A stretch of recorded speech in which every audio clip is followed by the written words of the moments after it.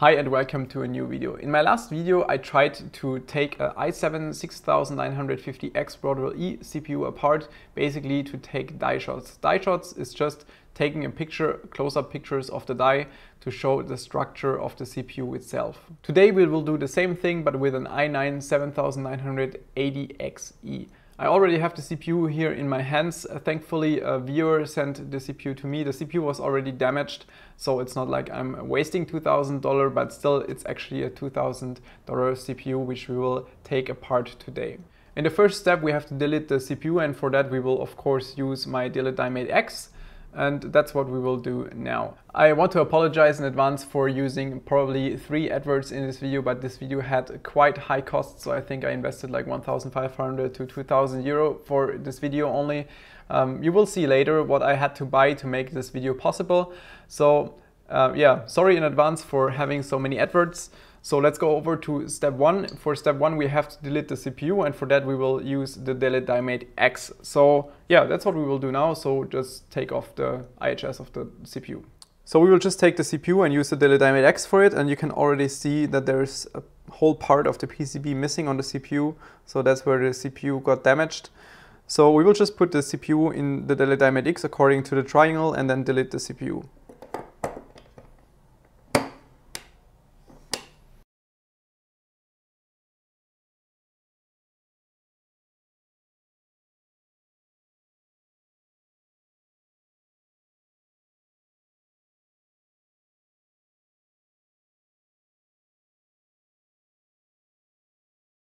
So in case you're wondering, this CPU was originally a pre-tested CPU from us from Keychain. That's why there is liquid metal underneath the heat spreader. So now I have to take off the liquid metal, clean the CPU entirely from the liquid metal, also remove all the glue that is still around the die itself, and then we will continue removing the die. So I cleaned the CPU completely from the residues of the liquid metal. I use usually acetone for this. Acetone works really well if you want to get rid of some residues of liquid metal. So if you want to get rid of it, try that next time. So I decided to leave the rest of the glue on the CPU. It shouldn't really be an issue as long as the glue is not higher than the core itself, which doesn't look like it. So I will now go outside on my balcony and put the CPU upside down on the heating plate. Last time I did that inside my room here, and I noticed that the smell is really bad, and I think it's also not really healthy to inhale some of the gases that come out of the PCB when it's like 400+ degrees Celsius. So let's go outside on my balcony and do it there. The most important part when it comes about removing the die is the temperature. So when I started doing this for the first time, I thought I would need a temperature of around 350 to 360 degrees Celsius. But after trying this several times on several different chips, I figured out that I need a temperature of around 420 to 450 or even 460 degrees Celsius. So on the 8700K, which I tried last week, it worked quite well with around 420 degrees Celsius.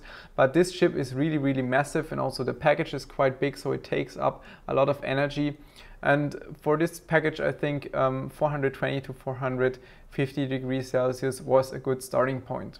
So heating up the chip, you can see it takes quite a bit of time, and then you can see that some smoke comes out of the package, and you can see some bubbles forming on the package itself. It's probably because of some humidity that is still catched inside the PCB. So once you notice that some of the bubbles are forming in the PCB, it's time to take off the PCB from the heating element, and then it's time to scratch off the underfill which is covering the edges of the die. You would usually only need like 250 to 300 degrees Celsius to just remove the chip from the package itself, because that's the point where the solder should become liquid.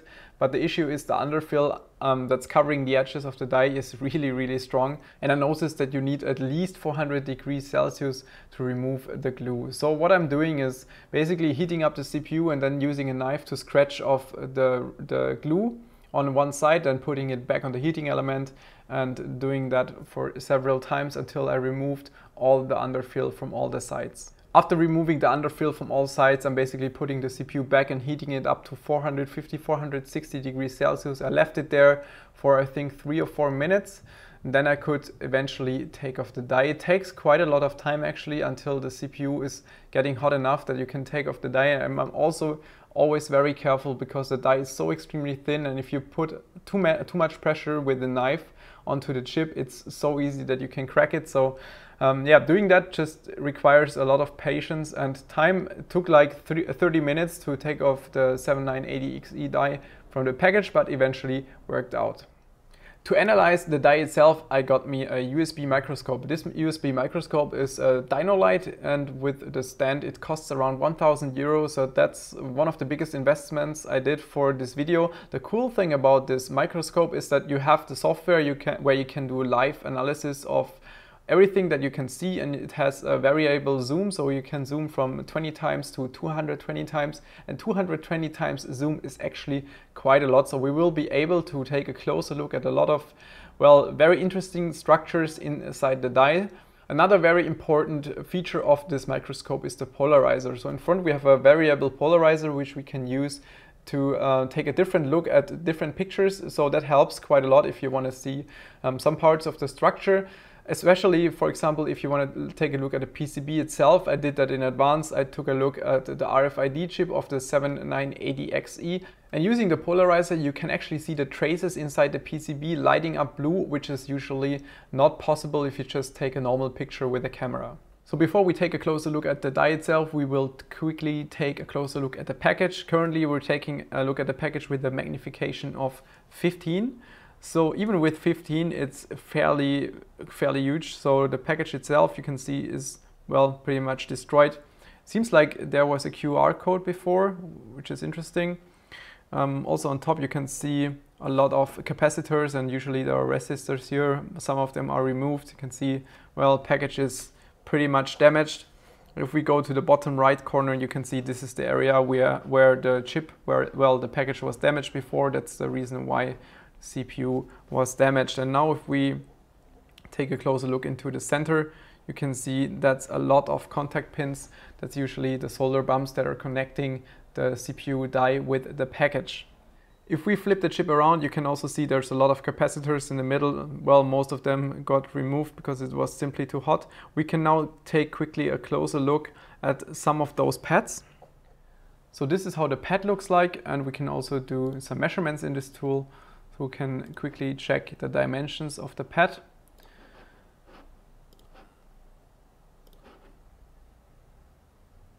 So we can see it's roughly 0.6 times 0.9 millimeter, which is really not much. And you can also see in the middle there's one of those contact spots. This is what you usually see after connecting a CPU to the socket. And actually if we would use a CPU that got put into the socket more often, I checked it before, I think it was a 7700K, you would see a much deeper and bigger impact. Sometimes it gets even a little bit blackish, I think, which is due to the high current flowing through this point. So if we flip the chip again, we can take a closer look at the solder bumps, which usually connect the CPU die to the package, and we can still also use the measurement tool here and check the diameter of the solder bump.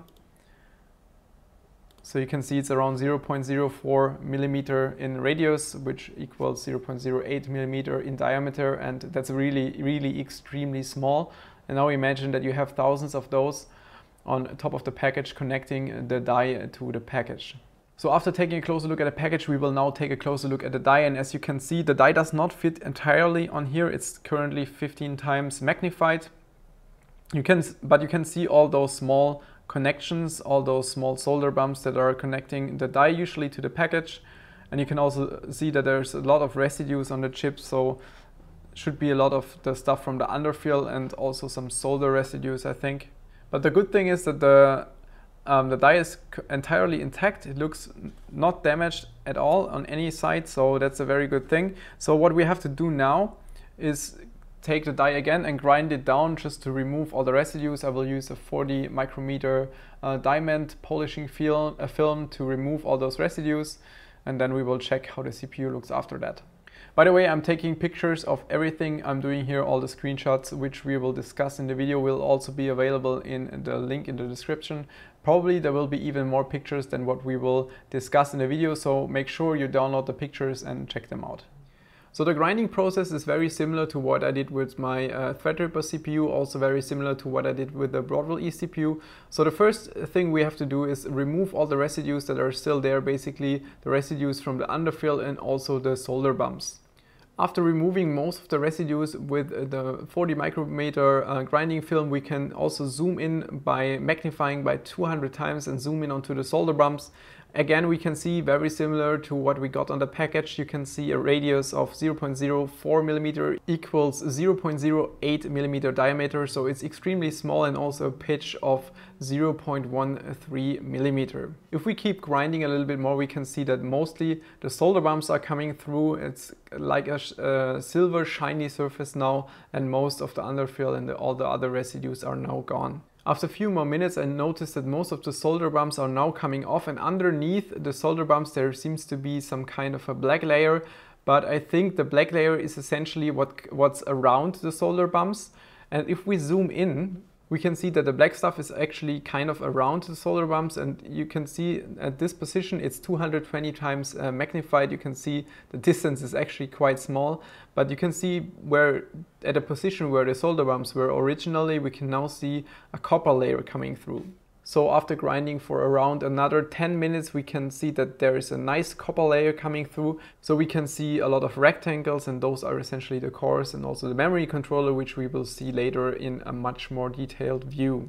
Again, if we zoom in by 200 times to the copper connection layer, we can see very, very small copper traces, and those copper traces should essentially be connected to the solder bumps, which we just removed.